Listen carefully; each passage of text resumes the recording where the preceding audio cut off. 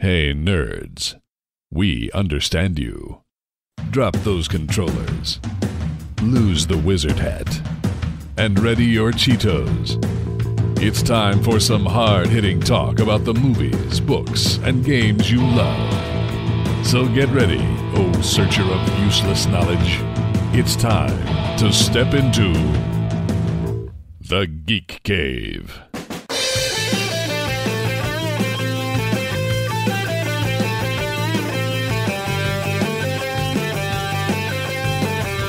Now, broadcasting from a top secret and totally awesome hidden base, I'm Kent Harris, and here's Darren Wright, Justin White, and Chad Savage. And welcome to another edition of Man, the Fans Are Gonna Be Mad at the Convention, Geek Cave Podcast Comics. I'm Darren. I'm Justin. And I'm Chad. A comics haiku. Black Lord. Canary's legs. How do the fishnets not rip? Welcome to comics. Physics. I don't know. Yeah. I want to thank our sponsor, Shirtosaurus. By the way, the ad will not be read in haiku format. Dang. Dig enough clothing from your past so you can look rad today with great t-shirts, sweater, and hoodie designs on everything geek chic. Whether you're a fan of old school gaming, anime, 80s cartoons, or you're just weird, find something for you at Shirtosaurus.com. And Gamefly, with membership options for every budget, plus gifts for gamers of all ages. Gamefly has thousands of titles that you can keep as long as you want. And when you're done, just send it back in the postage-paid envelope for a new one. Or keep it forever and pay a lot less than in-store prices. Sign up for your free 30-day trial right now using the link at geekcavepodcast.com. Gentlemen, how are we doing this day? I'm good. Clothing from the past. Everything that you're into. Shirtosaurus, yes. Yeah, that works. I'm good. Congratulations.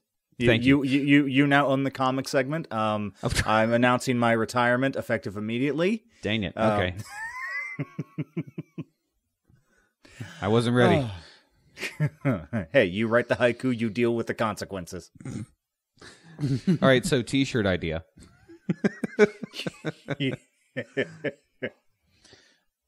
Okay, and what's the next line? No, that's Oh. okay, oh, yeah. No, that's 6 syllables. Yeah, okay is 2, so. K, t-shirt idea. There you K go. t-shirt. Discord, fill in the blank. That's 6. No, that's only 6. Discord can fill in the blank. Now we're just like doing Maybe it prize to come. Maybe prize to come, yeah. Yeah, maybe prize to come. There you go. There you go.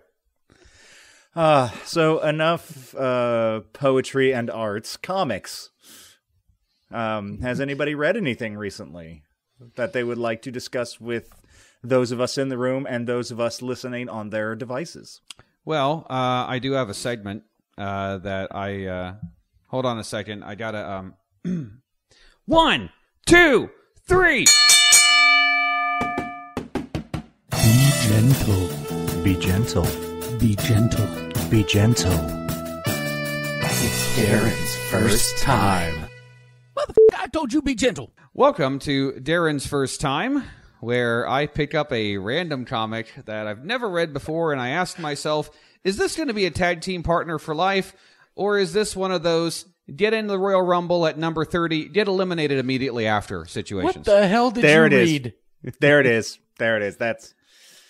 Now, I'm a longtime, 100% confirmed pro wrestling fan. And as I've mentioned on the podcast before, pro wrestling to me is I am against wrestling. I am anti-wrestling. As I've mentioned on the podcast before, wrestling to me is a combination of live-action stunt show meets superheroes meets dramedy. When the storytelling is good, it's really good. There's nothing else quite like it. And when the storytelling is bad, it's really bad. Oh my gosh, it's so bad. Think the old sci-fi film Super Argo. If you haven't seen it, don't watch Super Argo. Okay. If you have seen it, you know exactly what I'm talking about. Now, luckily, this month's book lays the smackdown on bad storytelling with frenetic art, a main character that is instantly worth investing yourself emotionally in, and a twist so unexpected it reminds me of when Seth Rollins turned on the Shield by attacking Roman Reigns and Dean Ambrose with a steel chair. Or for you 80s and 90s kids, when Hulk Hogan betrayed Randy Savage and Sting and joined the NWO. Either way, this month I read, Do a Powerbomb! You have to say it just like that. Okay. Do a Powerbomb. Do a power bomb! There you go. Published by Image Comics. Do a Powerbomb? Sure. And written by Daniel Warren Johnson, a comic writer behind such storylines as Wonder Woman, Dead Earth, and Murder Falcon. Murder what? Murder Falcon. I haven't read that one yet, but now it's on my radar. Right on. Yeah. The first issue starts off with an intergender championship match between Yua Steelrose, the champion of the fictional TGPW wrestling organization, defending against her archenemy, Cobra Sun. La la la la la. A large man with a lion's mane of untamed hair who disguises his identity with a luchador mask that kind of looks like a shark. You know, wrestling. Okay. Yeah. Lion's mane of hair, luchador mask that looks like a what? Shark. And his name is? Cobra Sun. Okay. Yeah. As you were. All my questions are answered. I don't know what... Now, I'm just making sure I heard correctly. Now, Yua's daughter, Lona, is in the crowd, and disaster strikes during the match when Cobra Sun accidentally drops Yua on her head during a move where both wrestlers are standing on the top rope, breaking Yua's neck. She dies shortly thereafter. 10 years pass, and Lona is trying to break into wrestling, but it turns out nobody wants to give her that big break into the industry because of what happened to her mom. She also got a big break. Yeah. She also finds out that her dad has been sabotaging her efforts, basically getting her blacklisted in the industry. And they get into an argument. She storms off, only to be accosted by a creepy man who promises he can bring her mom back to life if Lona will only wrestle in a tournament that he's setting up in another plane of existence. See, turns out he's a necromancer. His name is Necro. Yeah. Necro the Necromancer, yeah. And he discovered pro wrestling through an intercepted TV broadcast, fell in love with it, and now he wants to hold the grandest wrestling tournament of all time. And that is where the first issue ends. Wow. You can't see my face right now, but I am smiling. He is. I had a heck of a time with this book. In the presentation of wrestling itself, do a power bomb! Straddles the line between telling the audience that all of the fighting in the ring is real and maybe hinting that there's more than a legit athletic contest going on, much like wrestling itself. The supernatural twist is fun. It's nothing we haven't seen in wrestling before either, especially if you're a fan of The Undertaker. The art is very chaotic at times, adding a bit of grittiness to the more over-the-top, flashy characters, and it really works. Basically, if I had to sum it up for people who aren't into pro wrestling, think of the 2008 Mickey Rourke film, The Wrestler, right? Mm-hmm. Mm-hmm. Now combine that with Dragon Ball Z. Okay. I loved every second. I will definitely keep tagging in to read this one. If you smell what I'm cooking, brother. I give this one a straight up 5. Ooh, yes! Out of 5. I was wondering when Macho Man was going to show up. There you go. Awesome. Time is always right when the time is right, huh? That's the key to a good Randy Savage promo. No, is to just say everything twice. Say everything twice. Okay. All right. Okay. Yeah, kind of like that. The 80s and 90s were weird, kids. Ain't that the truth? Well, thank you, Darren. I appreciate it. Yeah. Have you read anything else? Non-wrestling related? Yes. But still spandex equivalent. So, adjacent, I guess. But so we're all children of the 80s/90s, you know, and there was a little known show called X-Men: The Animated Series. Mm-hmm. You might have heard of it.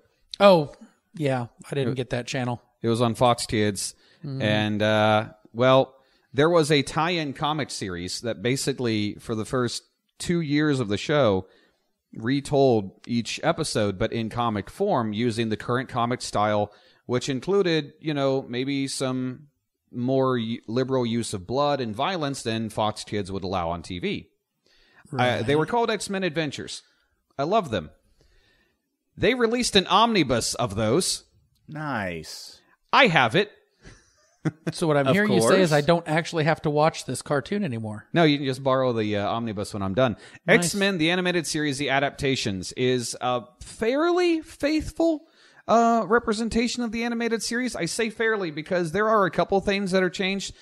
The first episode, practically everyone has seen the first episode, Night of the Sentinels, where the X-Men break into a mutant control facility to erase all the files because mutants are being hunted down by the government. And in that episode, spoilers for a 30-year-old show, by the way, in that episode, the president orders that the Sentinel program be shut down because, hey, these mutants risk their lives. They must have had a reason to do so. They changed that in the comic to some undefined commander issues the shutdown order. It's a weird change. It's a change that doesn't make any sense, but whatever. And that kind of thing happens periodically throughout the book where they change a character just for the sake of having a different character. Not really sure why, but for the most part, the art is great. If you were disappointed with Episode 4's fight between Sabretooth and Wolverine, oh boy, you should be a lot happier after reading the comic adaptation version of it because they don't hold back, man. They go balls out. It's great. So yeah, I highly recommend picking up X-Men, the animated series, the adaptations. Obviously, this is something that is being reissued because of X-Men 97 hitting Disney Plus probably next year. But if you liked the cartoon at all growing up, or if you were even curious about it, maybe you missed it, pick this up. It's a really good find. It was a good cartoon. The theme song slapped. Da-na-na-na-na-na. Yeah. True. It's the only cartoon that I know that has tubular bells in it. Yeah. But yeah, highly recommended. Both of my comics were a good time this month. It's nice. All right. Well, after Chad, I want to borrow it. All right. And speaking of Chad, hi, Chad. Hey, how's Justin? You know, like the inside of a glass coffin remains to be seen. Wow. All right. I haven't heard that one before. That's good. You're welcome. Yeah. Have you read anything? I read a couple of things. Second Coming's got its third season, I guess. Since Cool. since they do like a short run of 6 issues and then another short run of 6 issues, that they're on their third one. So Sunstar and Jesus are back. Yay. Continuing to show the world is not nearly so simple as we'd like it to be. Now we've got Sunstar, guilty about a former classmate, and Jesus is babysitting a super-powered baby. Sounds right. So there's some fun there. And oddly enough, I got a question, but it doesn't have to do with Jesus. It has to do with X-Men again. Okay. So it's kind of stupid. I mean, as far as I can tell, there are no stupid questions.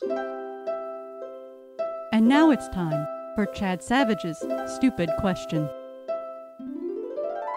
So it turns out after last month, we learned that Magneto can lift Mjolnir, in Ultimate Universe and so on and so forth. Yeah. So could we just kill him with a wooden bullet?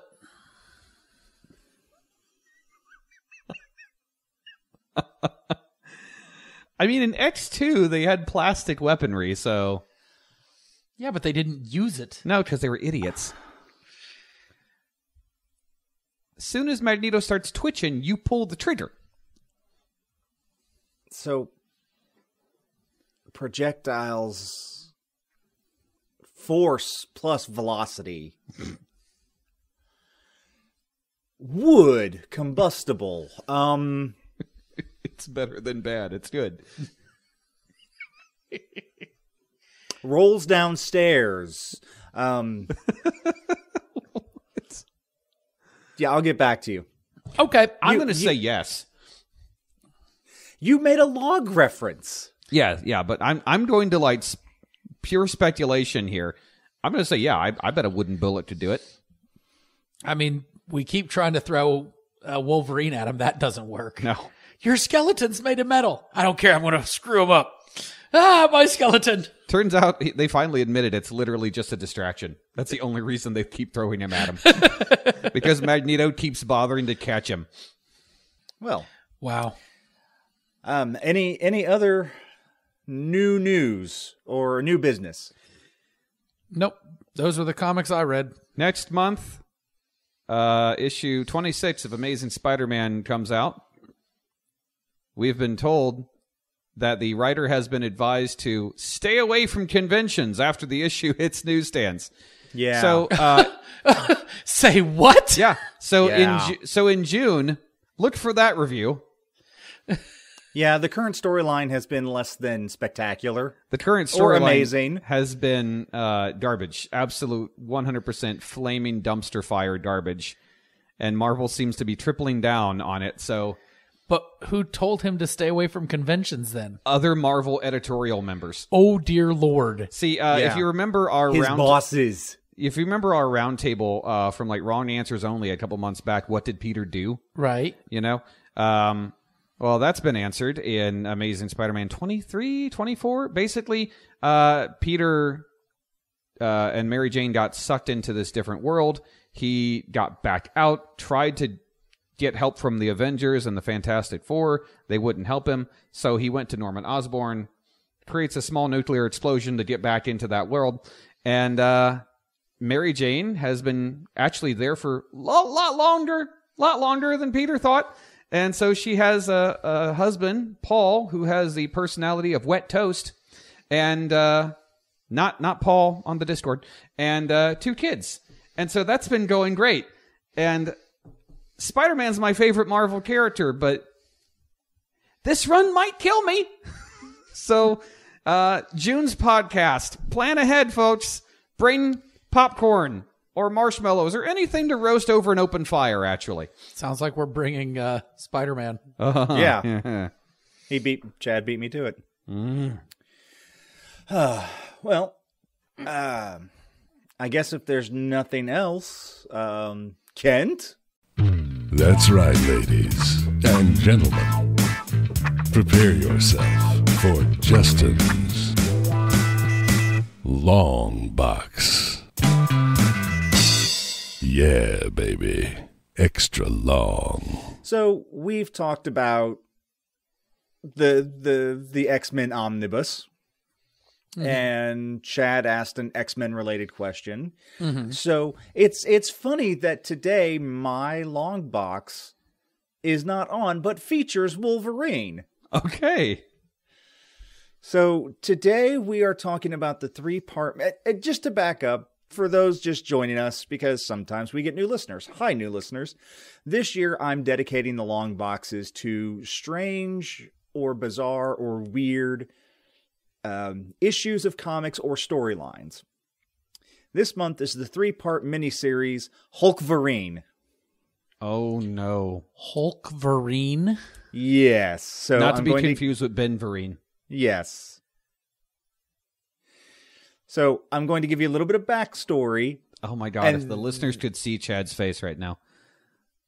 It is one of like partial disgust, partial curiosity. Chad, is your gotta know threshold crossed? Oh, I'm interested. Good. But I'm interested in the same way. It's like, I kind of wonder what Ohio smells like after the train wreck. Like, I don't think I should find out, but I'm interested. Well, topical. Tragedies notwithstanding, we're gonna find out. Everybody's fine. So a little bit of backstory.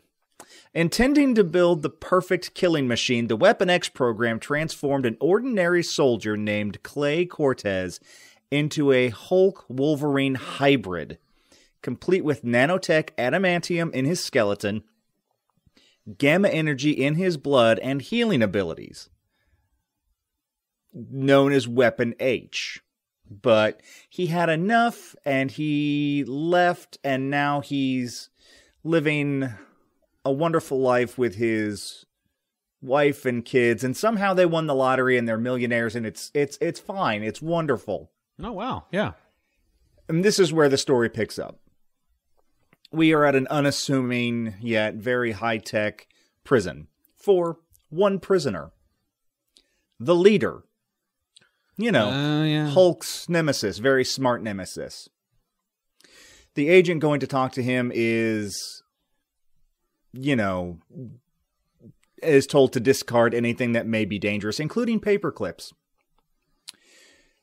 The Hulk has taken on some new and interesting traits, where he only comes out at sundown now.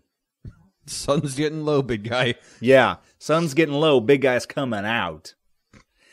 And he has somehow obtained gamma-draining abilities. Yeah, they don't explain. Maybe it's in a previous thing, but whatever. The leader or Hulk? No, the Hulk. The Hulk only appears at sundown and has gained gamma-draining abilities. So he's like a vampire, but only for gamma stuff. Yes. So they go to the leader to ask for help. The agent gives leader the paper file, which he promptly rolls up into a tight tube, shoves it into the agent's eye, killing him. The security guard runs in, slips on another sheet of paper that he's flicked out, and breaks his neck. The leader is allowed to escape. Ba-dun-dun-dun-dun-dun. Wah, wah, wah, wah. We cut to Clay and his family having a wonderful dinner while the Hulk, who's been rampaging lately, is on the news, and an argument starts amongst the kids. Who would win, their dad or the Hulk? Well, their dad, of course, because all kids think their dads can beat up somebody else's dad. They go on about their day, and we're intercut with, it's a nice montage of Bruce Banner traveling and Clay having fun with his family. Clay and his wife and the kids get home. They check the security system because they know people want Clay should they get the chance. Everything's fine. And then Clay sneezes. Now, normally this wouldn't be, a bad thing, but he has a healing factor. He's not supposed to get sick. As he sneezes, he snicks, pops the claws. Because, he's got adamantium claws like Wolverine. Sure. So, they've planned for all contingencies. They've put into action Plan C. So, the wife and the kids get in the car, don't tell him where they're going, and leave. It's for their own safety. This is what's been agreed upon. Well, Clay is suspicious. And about this time, Banner shows up at Clay's house. They get to arguing, and a fight almost ensues between Clay and Banner. Then the sun goes down. Now we're stuck in a fight between Hulkverine and Hulk. And we see this nice little montage of both of them hulking out. And they're they're going toe-to-toe, blow-to-blow with each other. We see the leader has tracked them down, and agents are trying to capture the leader, but he's telling him, listen, just let me handle this. You want the Hulk dead? I got this. The Hulk gets the upper hand and starts zapping Clay's gamma energy. And then the Hulk starts to sneeze. Because apparently the leader, who has things at his disposal, was able to, through a mosquito, infect Clay with a virus that alters things just a little bit, and then the gamma sucking happened, and now the Hulk is sick. Through a mosquito. Through a mosquito. I love it. Yes. More fighting ensues, and the leader tries to manipulate Clay, telling him, listen, just go ahead and kill him. Besides, I know where your family is, and I can cause you a lot of trouble. Which was a bad move on the leader's part, because now Clay is chasing after the leader in full, angry Hulk mode with adamantium claws. Yes, in retrospect, bad idea. Yes. As Clay is chasing the leader, he gets sucker punched from behind, and it's Wolverine. There he is. Because, quote, somebody's been stealing my style and I don't like it. I like the idea of Wolverine just being a petty little... Yeah. Yeah. It tracks. That's gimmick infringement, bub. It pretty much is. So the two of them start to fight, realizing that, oh, both of our healing factors work. We don't have to hold back. And they don't, of course, until they kind of come to a bit of a stalemate because, well, they can't really do anything. Hulk shows up and starts causing more trouble. Wolverine grabs Clay and pulls him out of the fray because Clay mentions that his family is in danger, which, while Wolverine has a gruff exterior, he has some heart in him, and he realizes, okay, something's hinky here. This isn't what I thought was going on. Saves Clay from being pummeled by the Hulk, and they ride off. In the meantime, the leader, who has been trying to capture the Hulk, comes across Dr. Alba, formerly of Weapon X. She's trying to capture Wolverine. So the two of them form an alliance. They will help each other catch the other one's prey. And there may or may not be some mutual attraction going on. Sure. So as Wolverine and Clay are at a gas station kind of hashing things out, they see Hulk run by. Well, that's not a good thing, so they get on the bike and ride off. Hulk is sensing... It's not entirely sure what Hulk is sensing, but he knows where he's supposed to go. He stops at a beach by a river, or by a large lake, and jumps off into the distance. Well, right as sun comes up, he turns back into Banner and splashes down. They save him and see a large underwater facility, which just happens to be where Clay's wife's parents live. They used the lottery money to build this safe house for his in-laws that he didn't know about, and that's where they are. 'Cause plot. The kids are all geeking out because, well, not only is our dad Hulkverine, but now we got Wolverine and the Hulk in the room with us, and it's just awesome.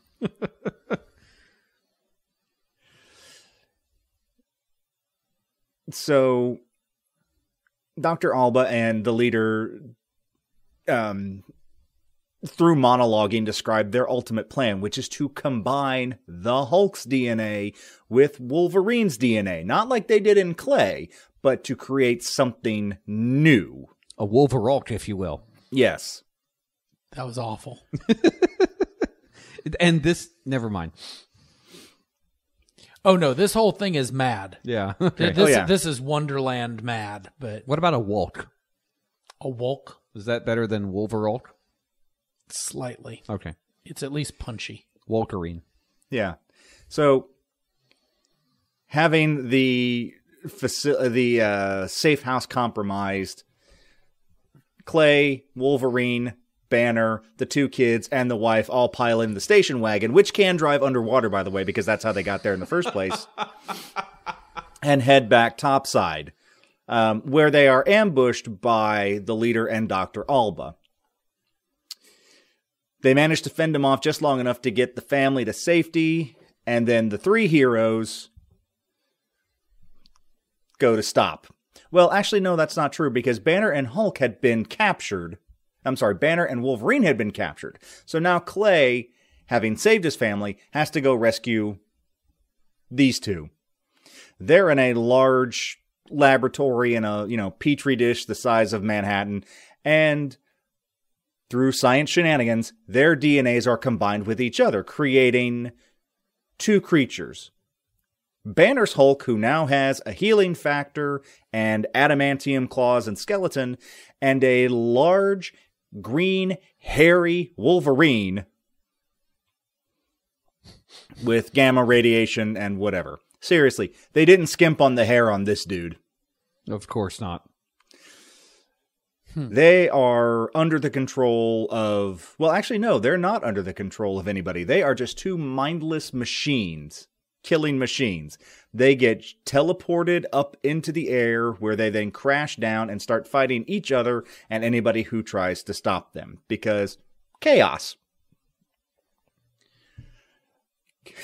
Captain America and Black Widow show up in a cameo off in the distance and go, we don't know what to do. It's just the two of us. Clay shows up and says, I got this. And they're like, yeah, he does. Seriously, it's a cameo. It's great. Clay shows up and the three begin fighting. Blow for blow. Clay, still having his mental faculties, hits both of them and runs off with the two in chase. Heads straight for the leader and Dr. Alba, kills whatever controlling mechanism they have, right as Hulkverine 1 and Hulkverine 2 show up and are about to beat the ever-loving snot out of these guys. Well, they had a backup contingency plan.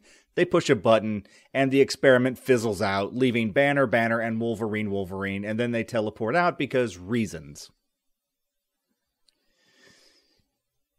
And once again, the day is saved, and Banner and Wolverine go off into a nearby bar wearing nothing but towels and underwear to go have a beer, because last time they had a beer was the last time they fought. And off in the distance, the leader and Dr. Alba, saddened by their defeat, but emboldened by their love, kiss. The end. They did not skimp on the hair on that dude. No. They did not. Chad pulled up an image. I got hung up for a while whenever you're referring to Leader as Hulk's nemesis. I don't remember the guy on TikTok, but for whatever reason, my brain went to he's his nemesis. Nemesis. Yeah. Dr. Deathman. Yeah. Nemesis. Lord Deathman. Lord Deathman. Lord That's Deathman, right. get it That's right. He will probably go in the long box someday. I hope so. I want to thank our sponsor, Shirtosaurus and Gamefly. Be sure to check out our other shows. You Want Me to Watch What? The Week 3 podcast, the Sporadic TLDR, and on YouTube, Geek Cave Plays and Retromantics. Look us up on social media, and all of the links, including to our Discord page, can be found at geekcavepodcast.com. And when you get there, say hi. Be sure to tell your friends about us. We are found on all of your favorite podcasting services. And now, here is your out-of-context comic panel. We see Hawkman carrying Batman under his arms. You know, Hawkman has his arms under Batman's, getting ready to land. He's been flying him around. Batman says, "Take it easy. I'm not built for sudden landings." Hawkman, is that a complaint? Why are you called Batman if you can't even fly? That's Batman. a good point. The name Ostrich Man doesn't strike fear into the hearts of evildoers. For Kent, Darren, and Chad, I'm Justin, and this has been the wonderful world of comics. And remember, everyone's a geek for something.